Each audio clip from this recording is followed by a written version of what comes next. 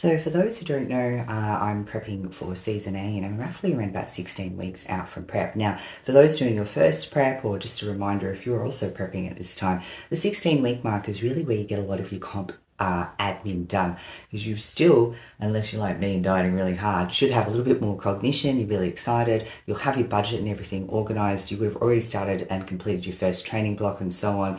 You'll already have some of those, critical routines in, like when you're doing your posing practice, when you're doing your progress shots, what you're eating, all of those sorts of things, right? So the second piece now is you'll have a little bit more clarity around the show times, your tanning, hair and makeup, and all those appointments will start to come up. Your person who will be making your costumes and your blinkinis, as I like to call them, or your posing trunks will be available. And so those are the sorts of things that you want to get done now. So you've got plenty of lead time. B, you've gotten the bulk of your expenses done. And C, you've got enough cognition and enough time at the moment to get all that done. So then you can just kind of relax into prep without having to worry about some of those finer details. There'll be some things that you can't book until later, but if you can get 80% of it, trust me, it'll give you some mental bandwidth as well, which will help you relax and get into prep.